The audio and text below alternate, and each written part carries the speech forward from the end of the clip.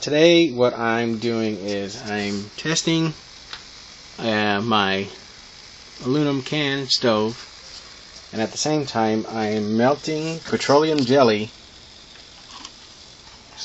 aka Vaseline, and once I get it melted I'm going to saturate cotton balls and use those as fire starters. I saw a video which you can use these cotton balls as fire starters, and then while it's still warm, if I can move that fast, put it in a container and reserve those later for fire starting on and put some of those in my bob, or putting those in my camping supplies.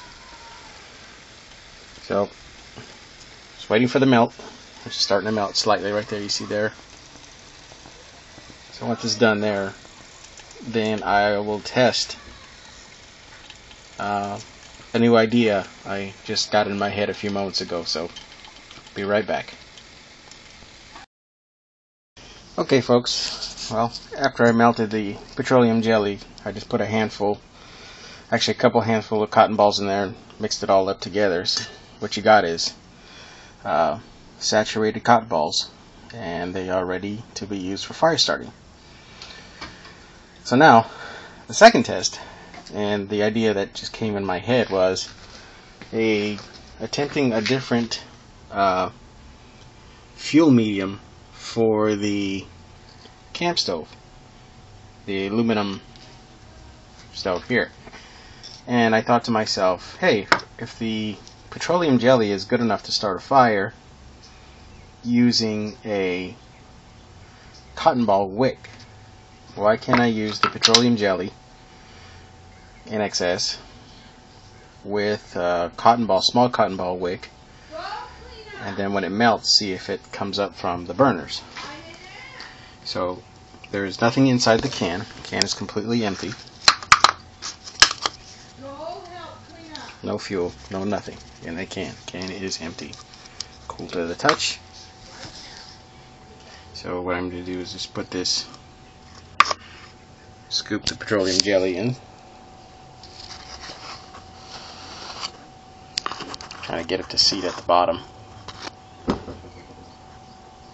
as close as I can in the center.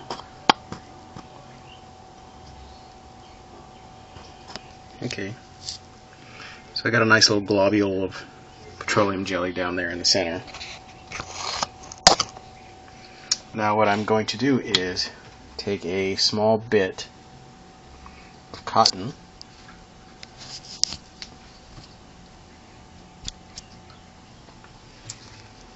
kind of roll that in my fingers, use that as a wick. So I just placed it right on top of the petroleum jelly. I'm going to stuff it down in there a little bit, and I'm going to light it, and let's see what happens. So clean off my hands a little bit here.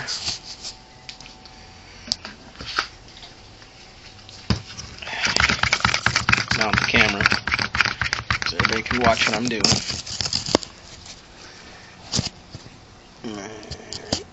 Move my can forward. There we go. Alright. So, make sure you can see everything. Can you see everything?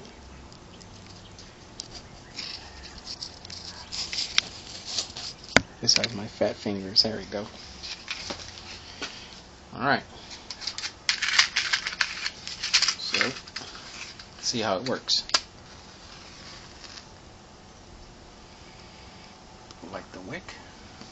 Doesn't take very long to light that wick. That cotton goes up. What I'm hoping would happen is kind of like a candle effect, where the wick would melt the petroleum jelly. And look at that. I will be a monkey's uncle. As that wick is burning, that petroleum jelly is turning into a liquid, and it keeps it hot. So it's hot, so it stays in a liquid state. It doesn't allow it to turn into a solid.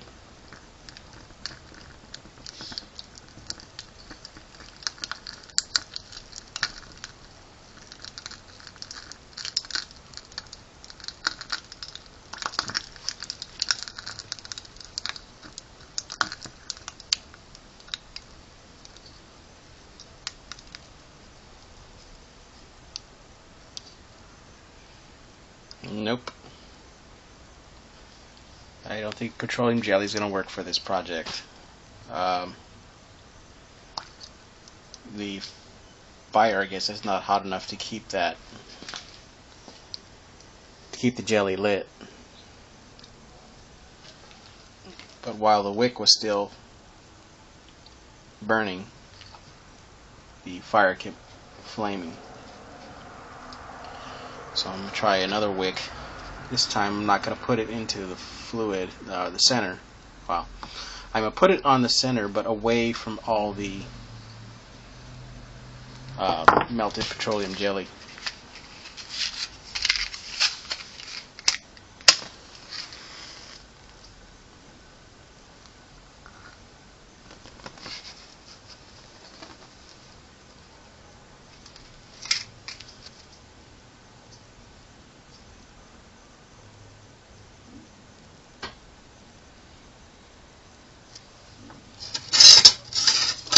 Let me try covering and see if I can keep the heat, more of the heat inside.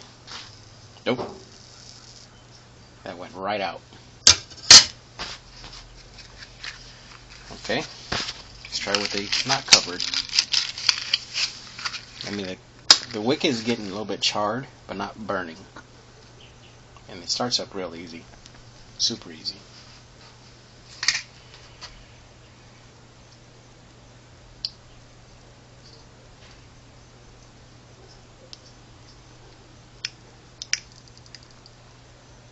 Okay, so, whoop, my hand's there. So let's see if I can get it hot enough to the point where it can actually be a fuel source for a aluminum camp stove like this.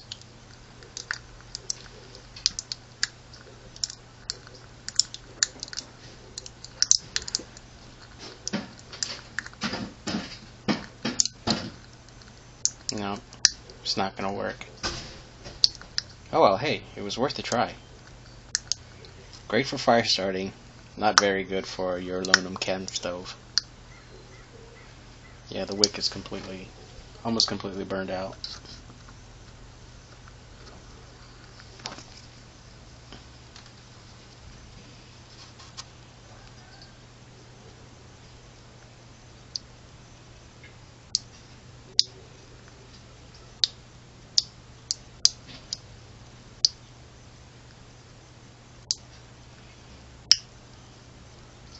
That's just the leftover from the first wick that's still burning.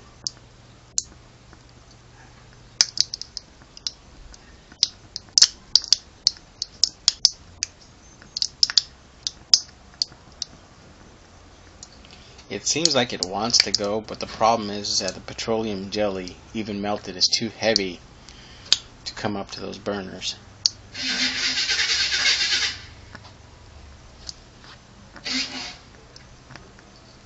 Yeah, well, that's not going to work, so